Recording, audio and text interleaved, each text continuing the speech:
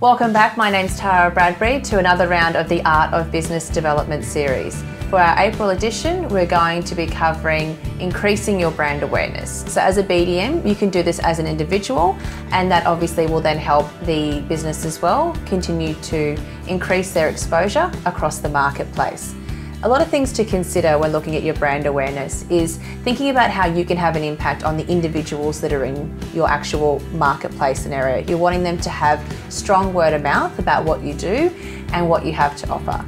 So coming across in a positive way and providing ridiculous amount of value-added information is the best way to be able to grab their attention and get them talking about your real estate business, who you are and what you do as the investment choice when it comes to selecting an agent to manage their most valuable asset.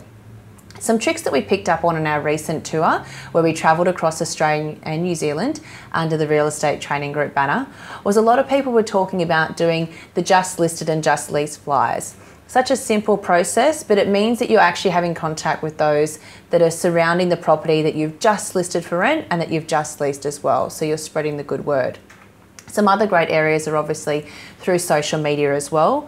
We're seeing a lot more people now go online with videos, just as we're doing here today, and also with photos and different things as well, sharing updates of what's happening in the office, and also tips and investor ideas of what people can do with their properties to ensure they're getting the highest possible return on their most valuable asset.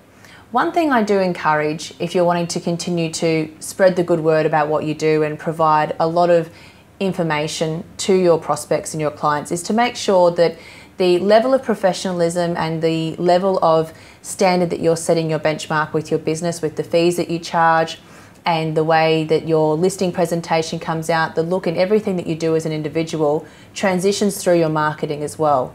So be very cautious if you're going to put different videos online of yourself, or you're potentially holding the phone in front of your face, or even having it set up in the car where you're talking into a phone and you're actually driving at the same time. To me, that's dangerous and I don't see it as being very professional, but I think it's something to really consider when you're wanting to have a positive impact on those who are in your marketplace. Have some fun, have your property managers drop off clean and tidy room certificates when the kids have done a great job at their routine inspection.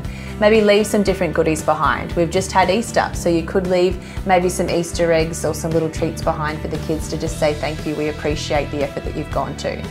The brand awareness side can spread really well. It's just about doing the smaller things and refining them and doing them consistently within the business so that your clients and your prospects can see you as the investment property choice when it comes to selecting their agent to manage their most valuable asset. Thank you.